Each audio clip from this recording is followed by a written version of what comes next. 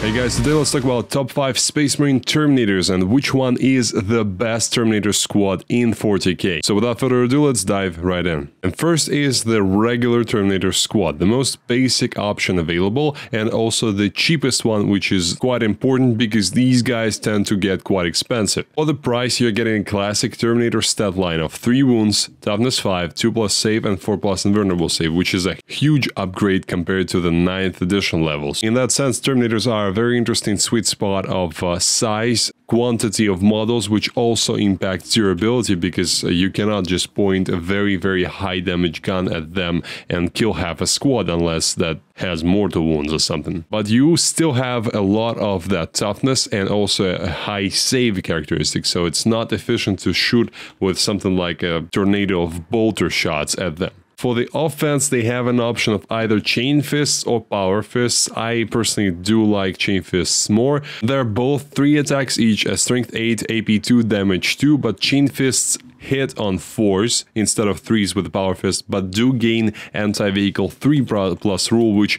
does help quite a lot, as you can imagine, because most vehicles are at least toughness 9. And that's a good trade in my opinion, especially if you're going to be targeting an Oath unit, which they have a special rule when you're targeting such a unit, you get +1 to hit in addition to full reroll. So hitting on 3s with full rerolls, you're going to be fine, but in exchange you will be wounding vehicles very well, as if you are Strength 14 or something. For shooting, the squad wields your regular storm bolters, which are not great, and I hope one day bolter weaponry will be the cool thing that it is in the actual lore of Warhammer. For now, it's just plinking shots that, if you're lucky, can kill off maybe an orc. But the squad can take heavy weapon 1 per 5 guys, and that can be a Cyclone missile launcher, which is in addition to the storm bolter, so that's why I like it so much.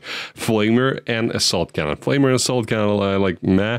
I'm not sure I like them. Plus, the assault cannon is not dual barrel, so you're not getting twin linked, so you're not getting full reroll, so the best you can hope for is rolling a 6 to wound to get the dev wound.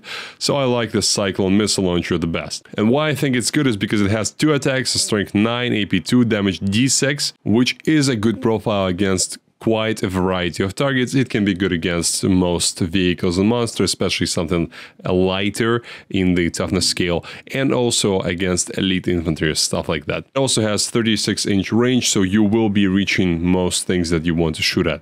And they do have the teleport homer rule, which I personally dislike and think should be something else, because putting a marker that then you can use rapid ingress on, so you have to be on the in dip strike to use that, and they, as far as I know, don't have a way to go back into reserves from that board, so you have to start them in reserves and then you have to put them onto that marker, which someone can be on that marker, and it specifically says that you cannot deploy there if there's someone on the marker.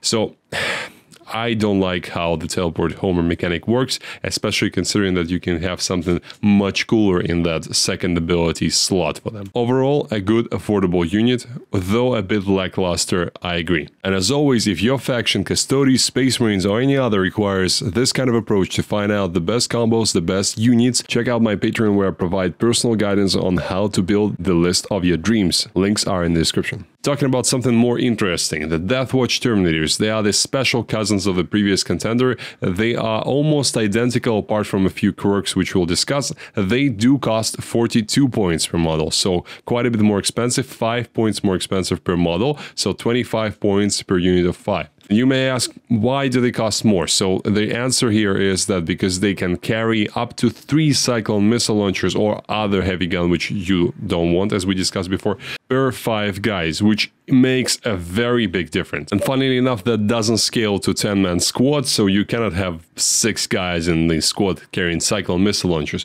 We were very close to be having something cool actually in the Deathwatch units, but unfortunately GW doesn't want us to have that for now. Hopefully they'll change that in the codex. So the best use for these guys is 5-man units that you deploy as sort of tactical, self-reliant squads, which are supposed to act independently and secure their own parts of the battlefield, targeting something that is reasonably far away with their cyclone missile launchers, whilst also charging in and doing some damage in combat. Talking about that, the second difference between the Deathwatch Terminators and the regular ones is that you can mix and match the assault and the regular loadouts for these. So 3 guys can have the cyclones, as we discussed, and the power fists, and 2 can carry the Thunderhammer and Storm Shield loadout with 4 wounds per guy, sort of bodyguarding the more expansive model, and also being better in combat because Thunderhammer is better than Power Fist. Not a bad kind of a 5-man unit. And this squad also doesn't have the +1 to hit ability that we had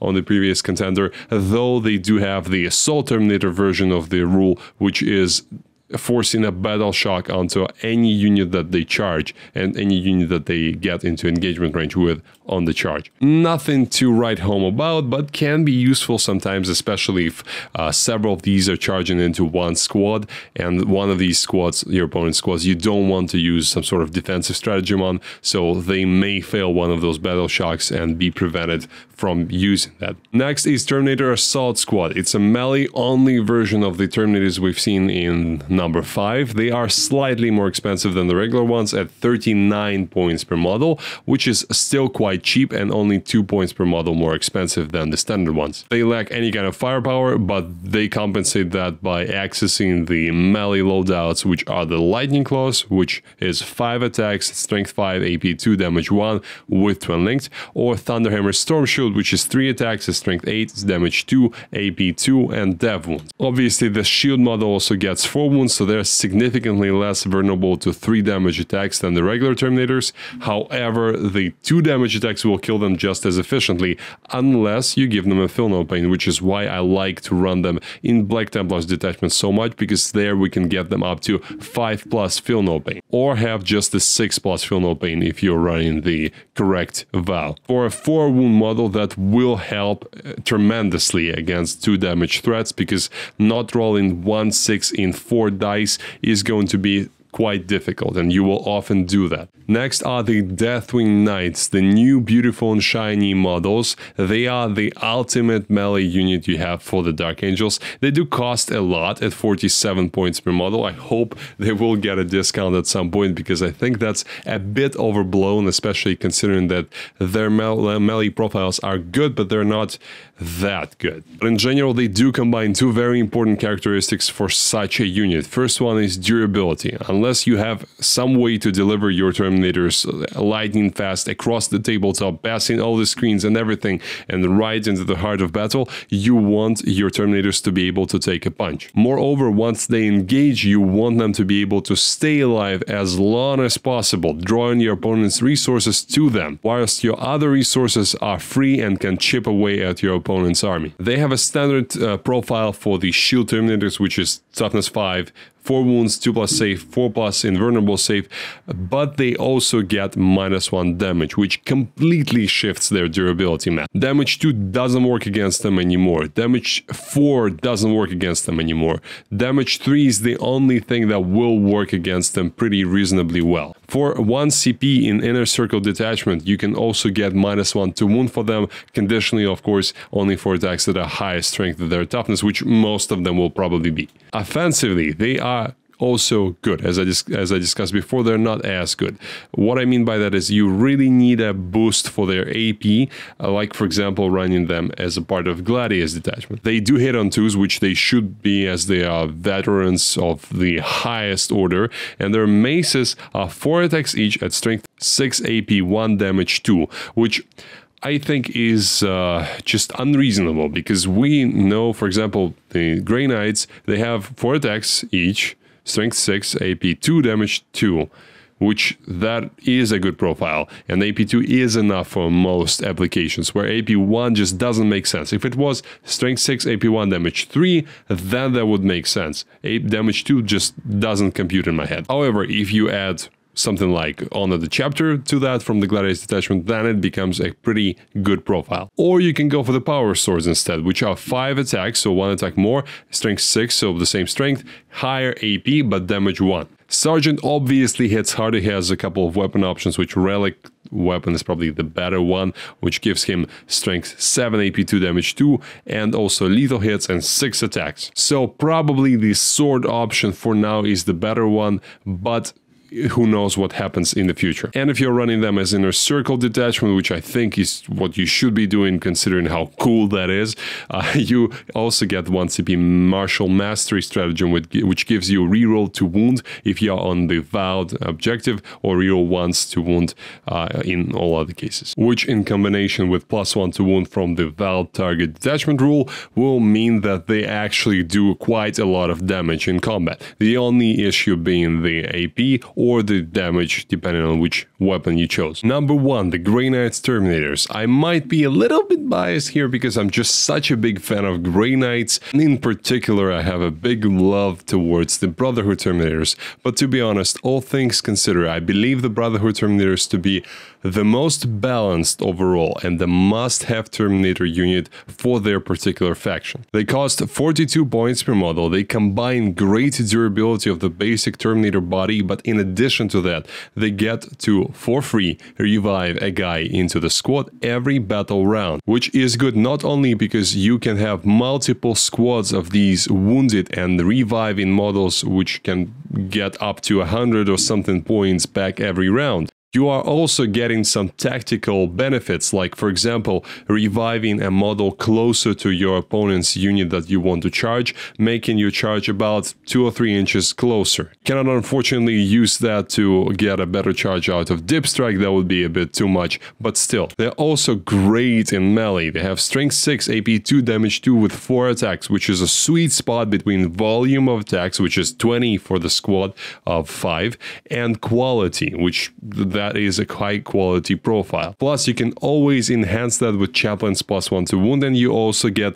lethal hits on the charge. So if necessary, they can tackle something like a high toughness unit quite efficiently. Their inbuilt mobility is unlike any other Terminator type in the game, of course, because that's Grey Knights, and they have teleportation available every round, and they can, if we are using the only detachment we have access to now, they have automatic 6-inch advance, and sometimes that is useful because you may not want to remove your unit from the board. You may want to just move closer to, for example, get your, I don't know, librarian closer to the target. They are also battle lines, so they have base OC1 unlike all the other Terminators we looked at today, and they go up to OC3 with the free banner that you have in the squad, and that banner doesn't take away from your melee, unlike the poor Custodies, for example, which even though we used to have an ability to have a banner on the Custodian Guard and have a spear, for now, for some reason, we don't have that. So only Wardens have the